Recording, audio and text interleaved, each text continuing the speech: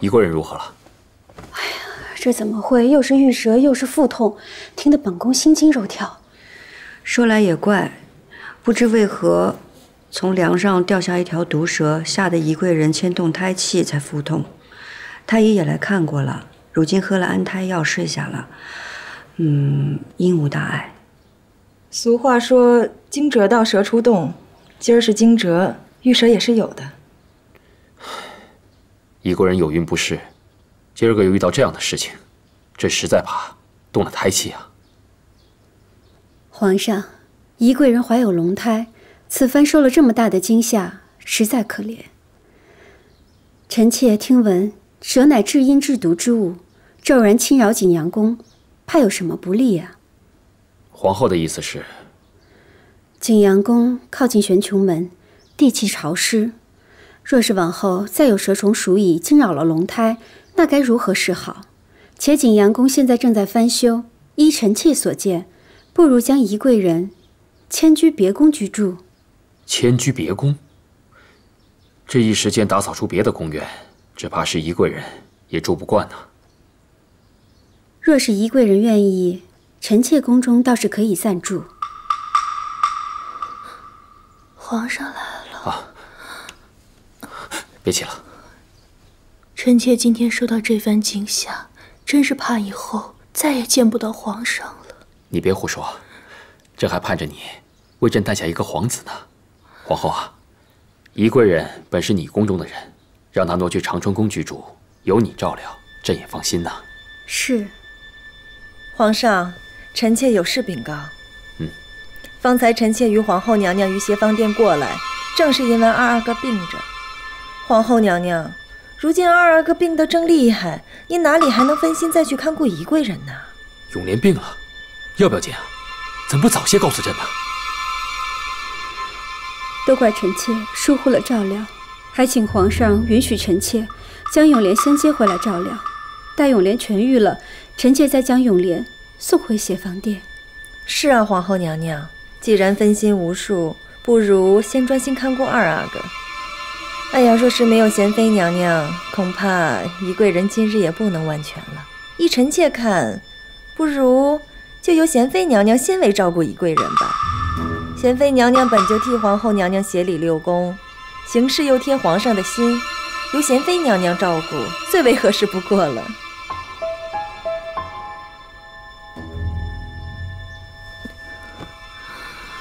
皇上，今日幸得贤妃娘娘沉着，帮臣妾驱赶毒蛇，否则真的不知道臣妾肚子里的孩子会怎么样。不过，臣妾是断断不敢在这儿住下去了。贤妃，你意下如何？皇上，臣妾未曾生育，不知该如何照顾有孕之人啊。你说的也是朕的顾虑。虽然贤妃未曾生育过，但把大阿哥照顾得多好啊！若是如今连贤妃娘娘都推脱，不敢看顾龙胎，那这宫里恐怕再也没人敢担这个职子了。贤妃娘娘可是怪嫔妾从前言语失礼，今日得贤妃娘娘救助，嫔妾满心感激，还请贤妃娘娘能看顾一二，别叫嫔妾再住在这里了。如懿，皇上，臣妾即刻回去将偏殿收拾出来，供宜贵人居住。宜贵人还不要嫌简陋才好。怎么会呢？以后可要叨扰贤妃娘娘了。好，那就这么定了。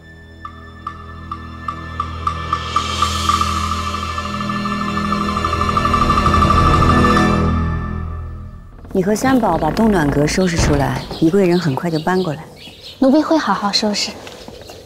宜贵人怀着龙胎，延禧宫上下一定要小心照顾。这个自然，宜贵人这样的好福气，奴婢自然会小心。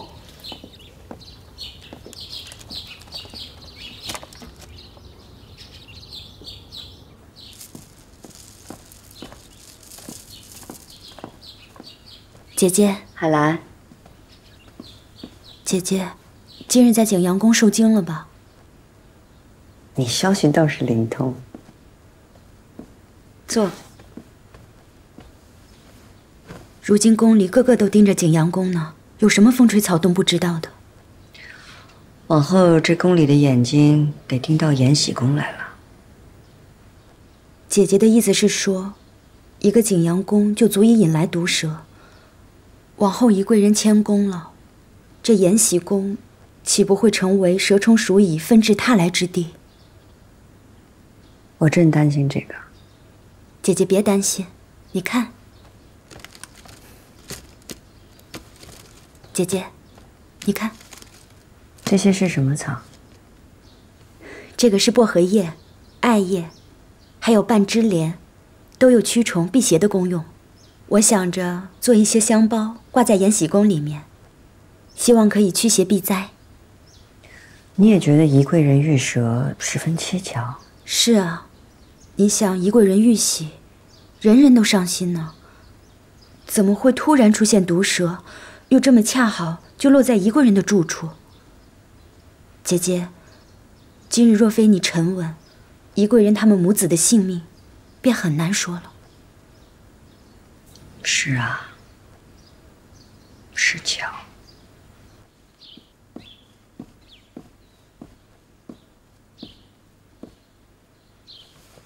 皇后娘娘恕罪，臣妾擅作主张，实在是有不得已的内情。你主意倒大得很，说来听听。臣妾知道，皇后娘娘关怀宜贵人，想接宜贵人到长春宫居住。可皇后娘娘细想，到底是二阿哥要紧，还是宜贵人母子要紧？二阿哥得的是孝正，须得在您身边细心养护。可这宜贵人孕中娇弱，心里说不定多介意呢。若是到时闹出什么不快来，皇上也只会怪罪皇后娘娘。皇后娘娘又何必将这种苦差事揽到自己身上呢？更何况宜贵人受到惊吓，日后必定会日夜折腾，反而影响了二阿哥养病。皇后娘娘今日抛下二阿哥，到景阳宫去看望宜贵人，皇上已深知您的贤惠了。嘉贵人所言极是，奴婢看皇上对二阿哥上心，定是会常来长春宫探望。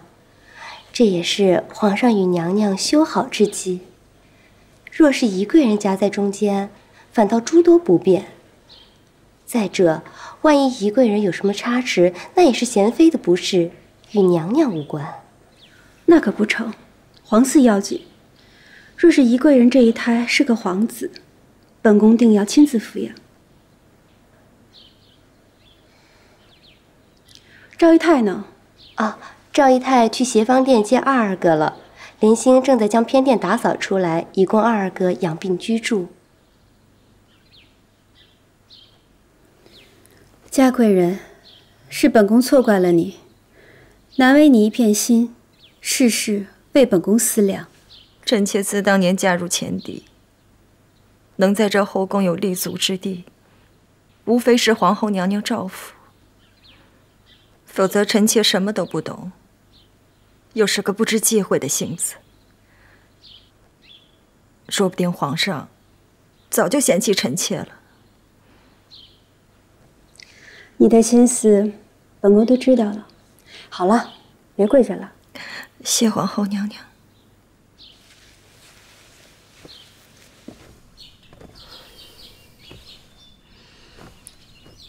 宜贵人那里闹了蛇。双喜，主儿，宜贵人那儿的蛇，别是你那儿跑出去的？不能啊，奴才养的都是无毒的蛇。再说了，奴才竹篓里的蛇一条都没少啊。那就好，还是把你的蛇扔了吧，省得旁人疑心咱们。吃。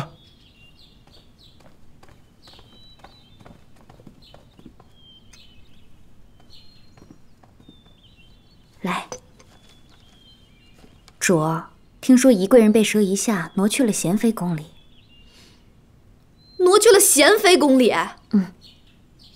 除了皇后照顾有孕嫔妃，自然是本宫分劳，哪轮到她惹人嫌？真是越俎代庖。主儿，东西得了吗？按照主儿的吩咐，奴才得了一些突然景阳宫的油彩。下去吧。这。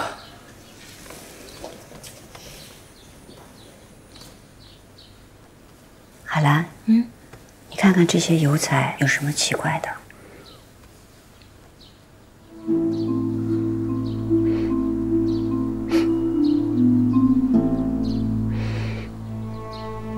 姐姐，这油彩里面混着蛇莓汁的味道。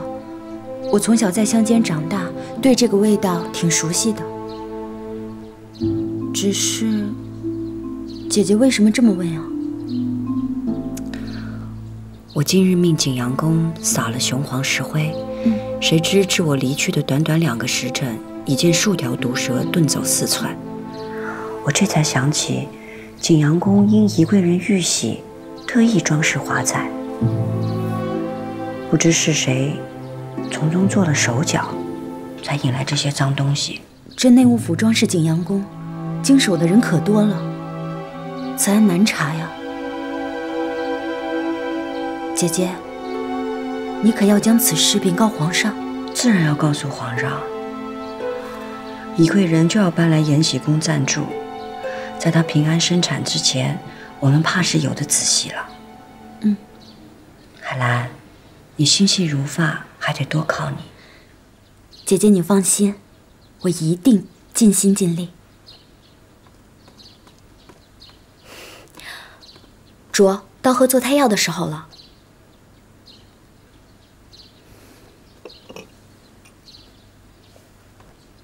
这坐胎药的气味，我闻着就害怕，又不得不喝。我总盼着有个自己的孩子。我也是呢，不喜欢这味道。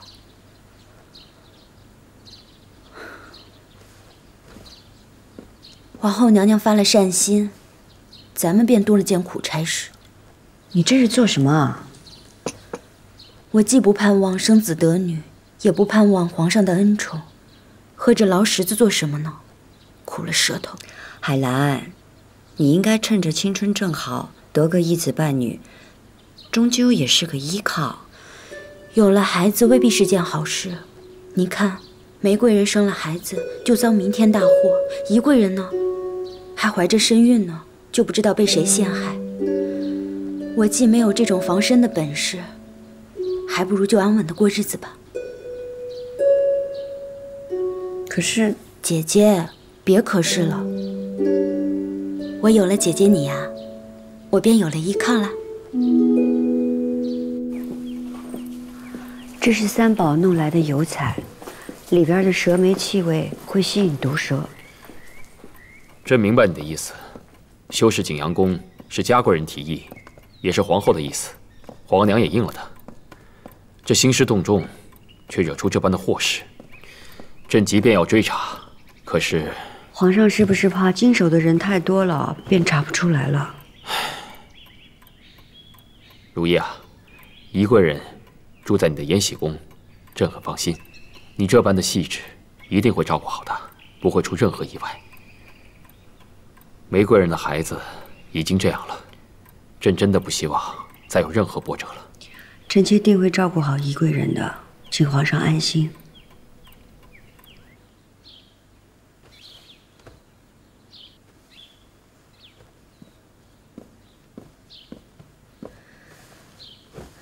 臣妾听得二阿哥得了哮症，特来看望。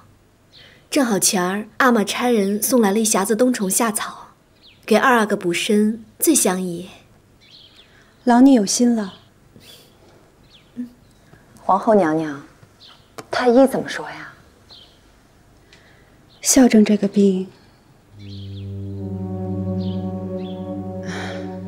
也没怎么说。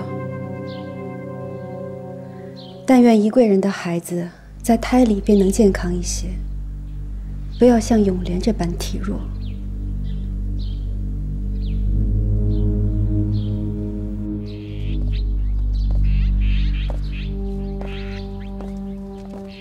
贵妃娘娘留步。何事？贵妃娘娘今日来探望皇后娘娘，不只是为了送冬虫夏草而已吧？春光正盛却照不进咸福宫，贵妃是来请皇后娘娘做主的吧？知道还问？只是现在皇后娘娘心思都在二阿哥的病上，旁的怕都顾不上。嫔妾可真是羡慕宜贵人，若她生下皇上登基后的第一个皇子，皇后娘娘肯定要抚养。那这一胎皇子可就尊贵了，岂不成了半个嫡子？这宜贵人啊，就更是母凭子贵喽。二阿哥体弱多病，皇后娘娘膝下多一个养子，这是好事儿啊。皇后娘娘膝下多个皇子是好，只是眼下这宜贵人住在延禧宫，若是这贤妃又用了什么法子，就像抚养大阿哥一般，也抚养了宜贵人的孩子，那贤妃岂不又多了个皇子？若是这样，咱们连同皇后娘娘日后的日子，怕才就真难过呢。不必你在这儿挑唆，本宫与贤妃不睦已久，自然不会碎了她的心。而且宜贵人住进延禧宫，还不是你在皇上面前的主意。贵妃知道的，二阿哥病着，嫔妾不过就是为了皇后娘娘还有二阿哥着想。若是这宜贵人住在长春宫，与二阿哥养病不宜，况且宜贵人有孕在身，身体娇弱，若是出了什么事，这皇上是要怪罪的。不过这话说回来，若是宜贵人出些什么事，倒霉的也是贤妃，左右不干咱们还有皇后娘娘的事。阿若的阿玛在您阿玛手下办事，要是她可以随时告知咱们宜贵人胎相的消息，那就好了。阿若，天色不早了，嫔妾先告辞了。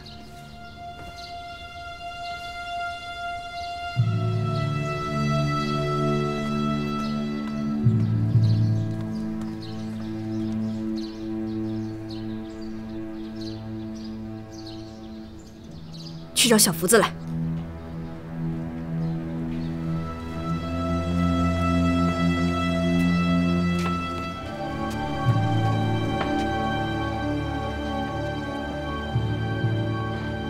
哎，等等，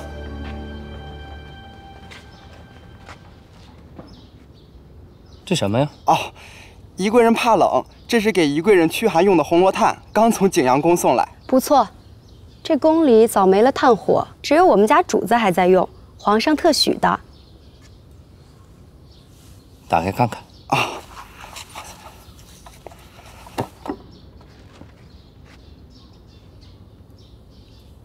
好，送进去吧，找个角落里放好啊。走走走。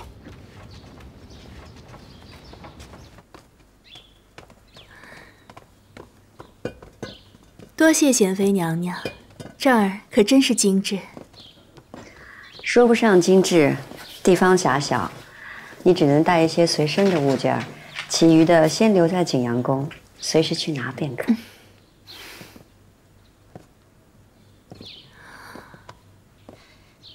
这香包里面塞的都是香草，驱虫用的，定是海贵人手巧，劳心劳力为我做的。